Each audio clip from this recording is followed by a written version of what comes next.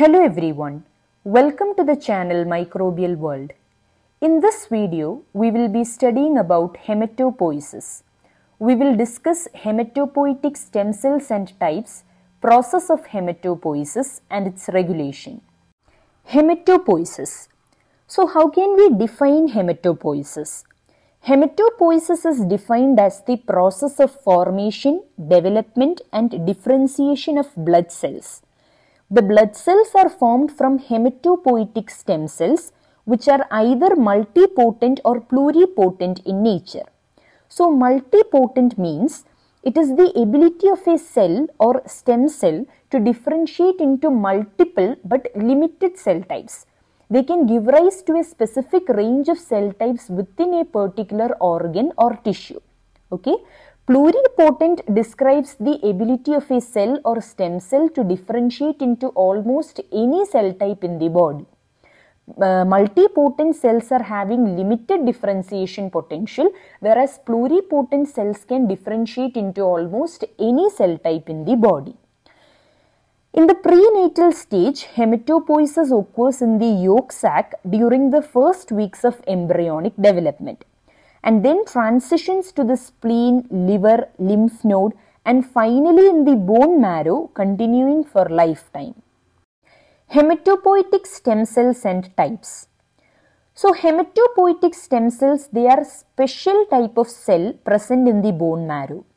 They are rare and their numbers are strictly controlled by a balance of cell division, death and differentiation. Hematopoietic stem cells divide, generating daughter cells. So some of the daughter cells, they will retain the stem cell characteristics of the mother cell and they will have property of self-renewing and they will be able to give rise to all blood cell types. Whereas other daughter cells, they will differentiate into progenitor cell and they will lose their self-renewal capacity and they will give rise to a particular blood cell lineage. You can understand this in the next slide. So as you can see in the figure, in hematopoiesis, a multipotent stem cell differentiates along one of the two pathways, giving rise to either a common lymphoid progenitor cells or a common myeloid progenitor cells. Myeloid cells consist of monocytes, eosinophils, basophils, neutrophils, macrophages, erythrocytes, megakaryocytes, platelets. Lymphoid cells consist of B cells, T cells, natural killer cells, innate lymphoid cells. Okay.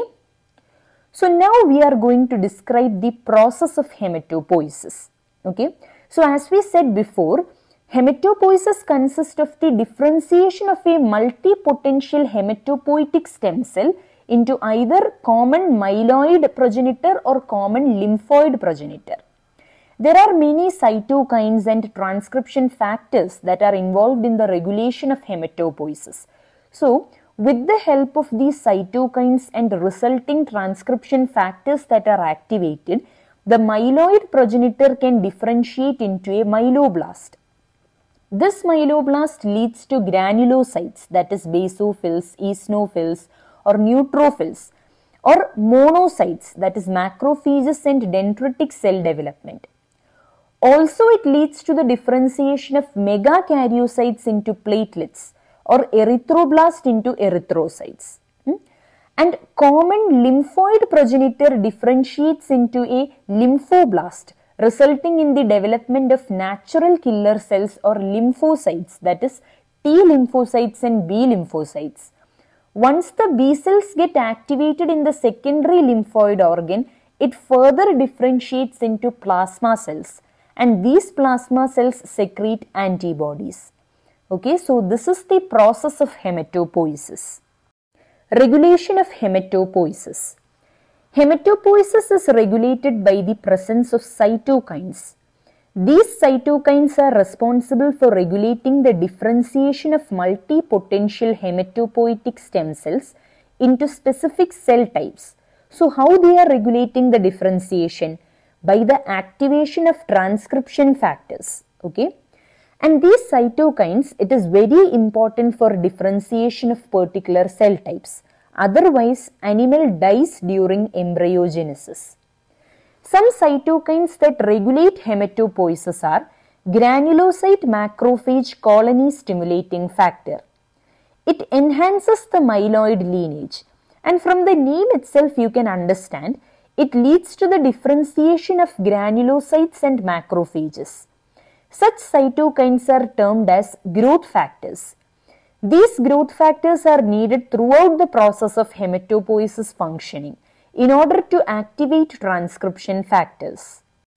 Transcription factor GATA2. It is required for the development of all hematopoietic lineages. In its absence, animals die during embryogenesis. Transcriptional regulator BMI1. It is required for the self-renewal of hematopoietic stem cells, and in its absence, animal dies within 2 months of birth because of the failure to repopulate their red and white blood.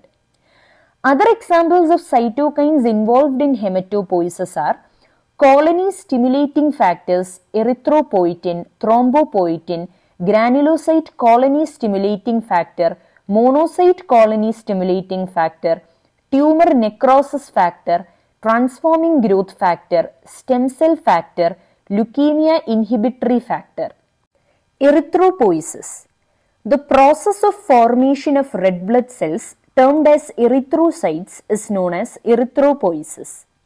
It is enhanced by decreased level of oxygen in the blood, which signals for the secretion of erythropoietin. Erythropoietin is the hormone central to the formation of red blood cells. It takes on average 2 days to be completed to form mature red blood cell from unipotential hematopoietic cell. 2 million erythrocytes are produced every second in our body. Granulopoiesis. The process of formation of granulocytes is known as granulopoiesis. Granulocytes, they are white blood cells having multilobular nuclei and cytoplasmic granules. Monopoiesis. The process by which monocytes are formed is known as monopoiesis. So in erythropoiesis, you can see in the figure, the unipotential cell becomes proerythroblast, which has uncondensed nucleus and a basophilic cytoplasm. Then the cell becomes a basophilic erythroblast, which is followed by a polychromatophilic erythroblast stage.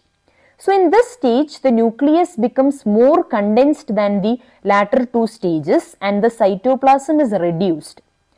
In the succeeding orthochromatophilic erythroblast stage, the nucleus is much smaller than the other 2 stages, having a pinker cytoplasm.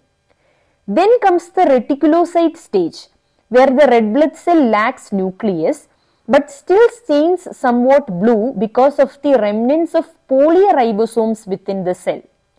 Finally, the erythrocyte is the mature red blood cell with no nucleus and no polyribosome remnants, and as a result stains pink. In granulopoiesis, the unipotential hematopoietic cell forms a myeloblast that is large. It has a cytoplasm that stains blue with a large nucleus. This cell will then give rise to promyelocyte that contains azurophilic granules. Then it becomes a myelocyte which has a non-indented but large nucleus. This cell will give rise to metamyelocyte, which is similar to the size of a mature granulocyte, and the nucleus starts to become indented. Okay, that means there will be an invagination, a bending. You can see that. After this stage is the band cell stage, where the nucleus resembles a horseshoe and has definitive indentation. Then finally there is the mature granulocyte having a lobed nucleus and cytoplasmic granules. So this figure shows neutrophil maturation.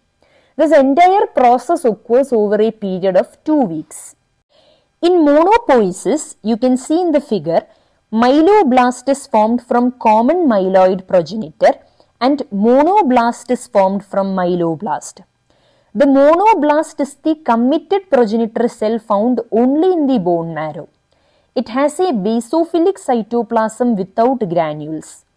These monoblasts give rise to promonocyte which is smaller in size with nuclei that becomes slightly indented before becoming monocytes. Monocytes have a kidney-shaped nuclei and they can develop into dendritic cells or macrophages. Lymphopoiesis. The formation of lymphocytes starts from their first committed progenitor cells, lymphoblast. This process is called lymphopoiesis. These cells after maturation are able to differentiate into either B cells, T cells or natural killer cells. Thrombopoiesis. Megakaryocytes, which are extremely large cells within the bone marrow, form the platelets. This process is termed as thrombopoiesis. When the plasma membrane of megakaryocytes are fragmented, the origin of individual platelets take place, thus generating platelets containing many granules. So this is all about hematopoiesis. Thank you.